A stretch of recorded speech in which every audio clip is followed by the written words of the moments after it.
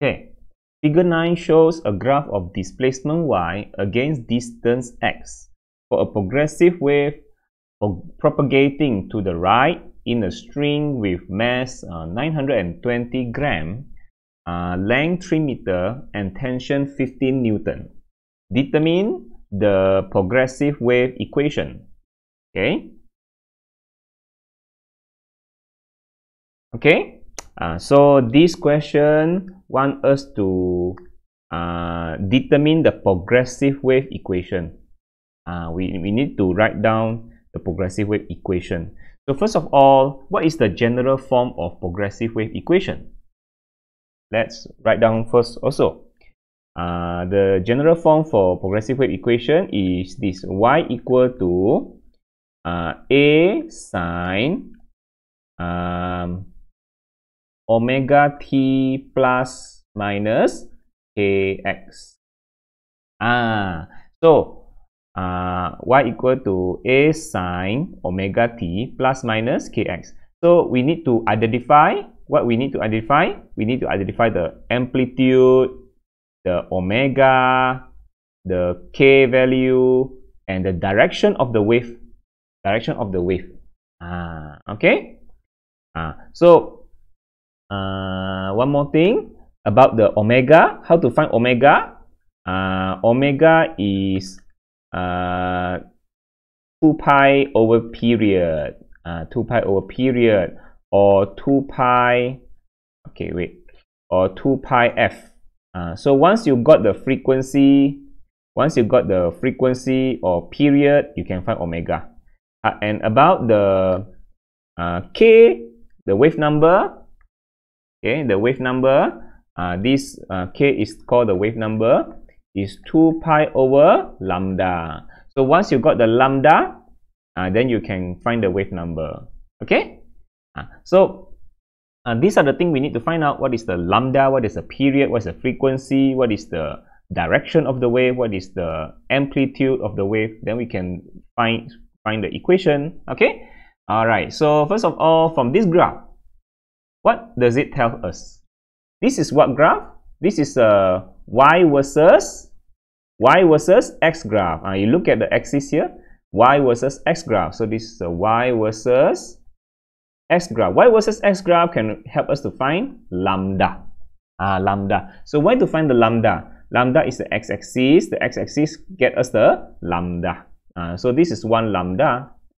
And from here to here is 1 lambda. From here to here is another lambda. So this value is actually 2 lambda. Okay. If you have another kind of graph, which is y versus t graph, y versus time graph, that one help us to find period, or we can find frequent. Help us to find period lah. Okay, help us to find period. Okay. For the x-axis, if the y versus x graph, you find lambda. For y versus t, you find period. Okay. But this is a y versus s graph, so this is lambda. Okay, so we got the, okay, so let us find out the lambda first. We already got the lambda, but be careful with the unit. Be careful with the unit. This one is centimeter, this one also centimeter. So we must change to SI unit. Okay, we must change to SI unit.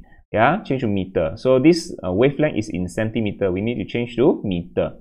Okay, now let us do it.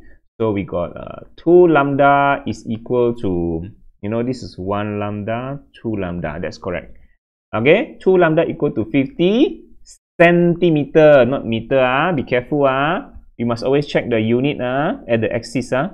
Must change to SI unit. Okay, so this is 25 centimeter for lambda.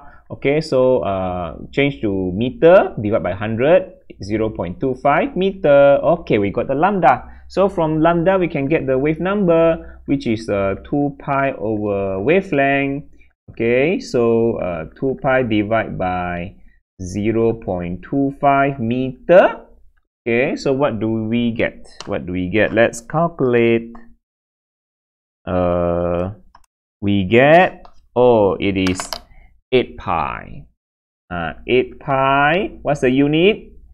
This unit is per meter, because just now we changed the lambda into meter already. So this K also is per meter, not per centimeter. Okay. Okay, we solved. We got the K. Now we need to find what? We need to find okay, another thing from this graph, what can we know from this graph? The x-axis tell us the lambda, because it's y versus x graph, y versus distance graph, give us the lambda. So there's the x-axis. The y-axis give us the amplitude. So this is the amplitude. This is the amplitude. So what is our amplitude?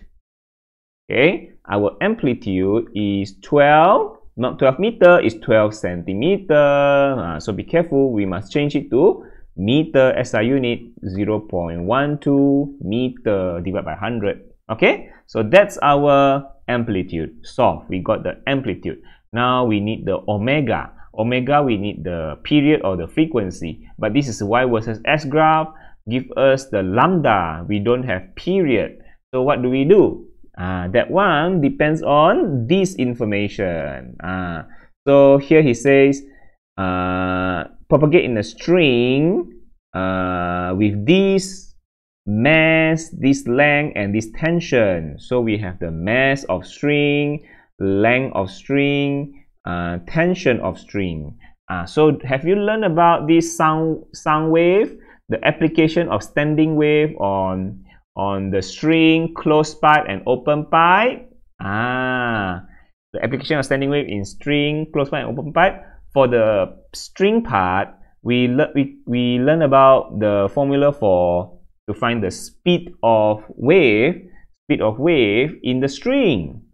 Speed of wave in the string, which is square root tension over mu. Mu is the mass per unit length.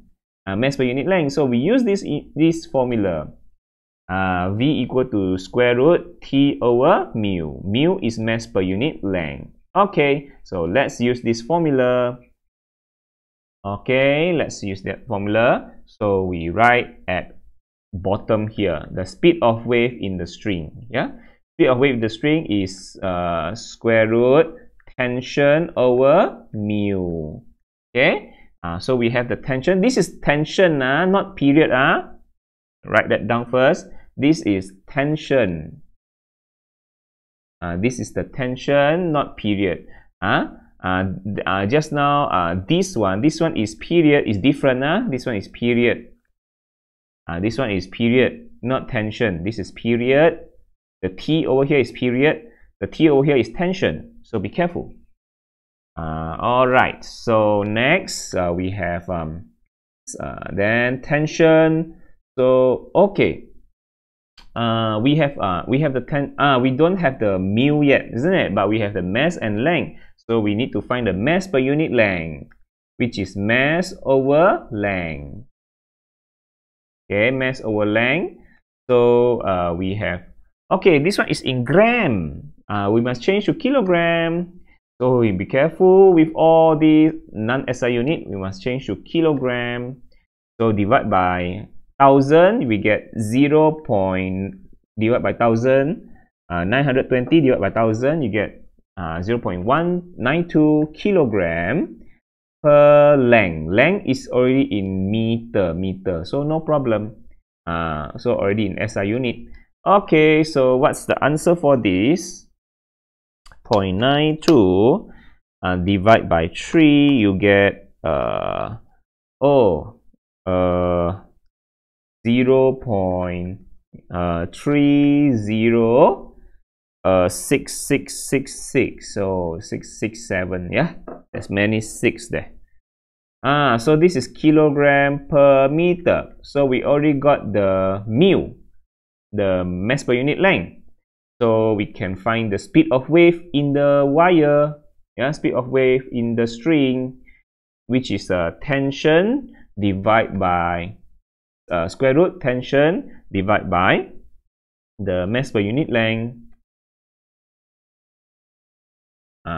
Okay, so let's get it. Yeah, so 15 divided by this, and then third answer. Okay, the answer is the speed of wave in the string is 6.9938.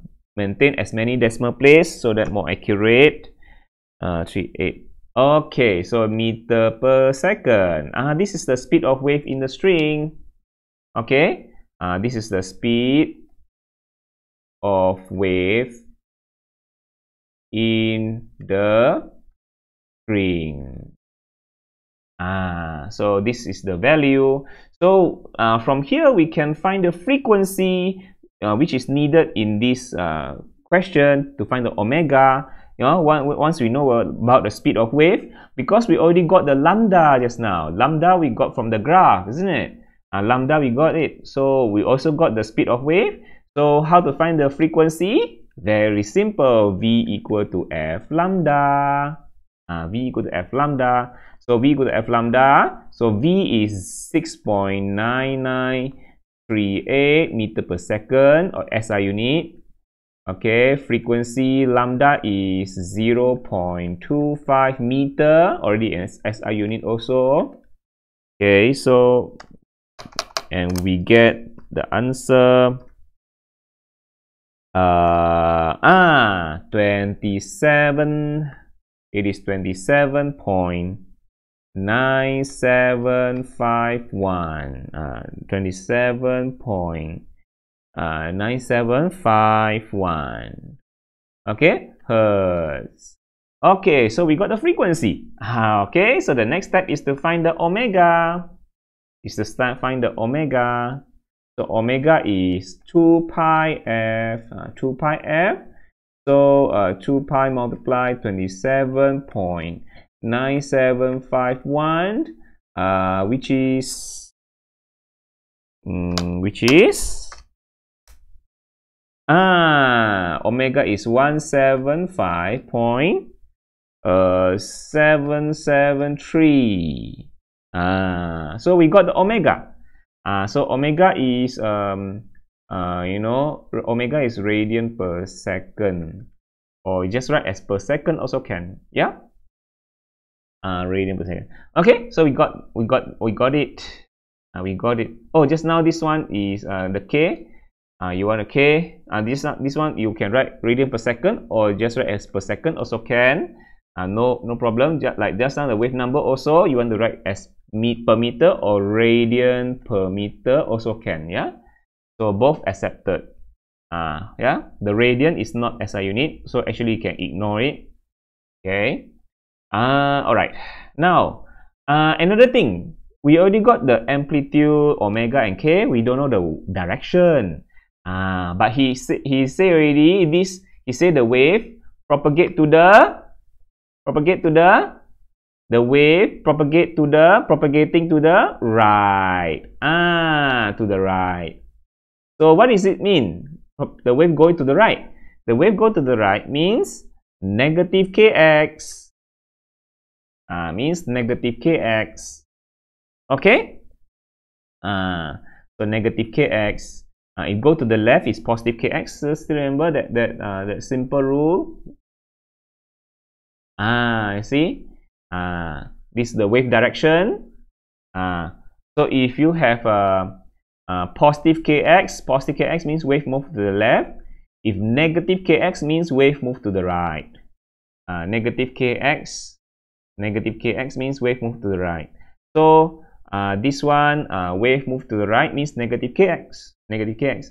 So we got everything. So now we just rewrite everything. Yeah, rewrite the equations. So now write it properly. Yeah, write it properly.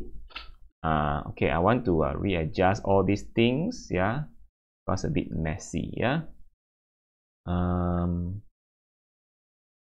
This one goes here. Okay. So all already in good shape. Okay, now we can write down our equations. Y equal to, what's our amplitude?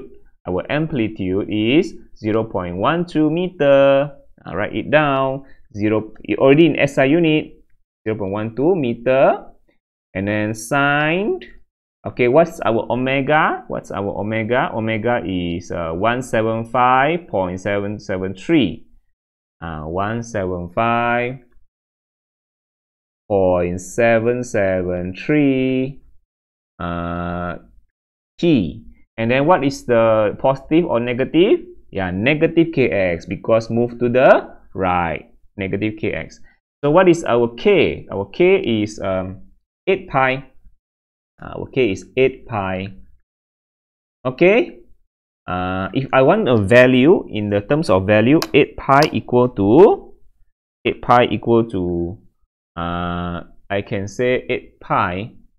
This pi value actually is equal to 25.133 if I need the value.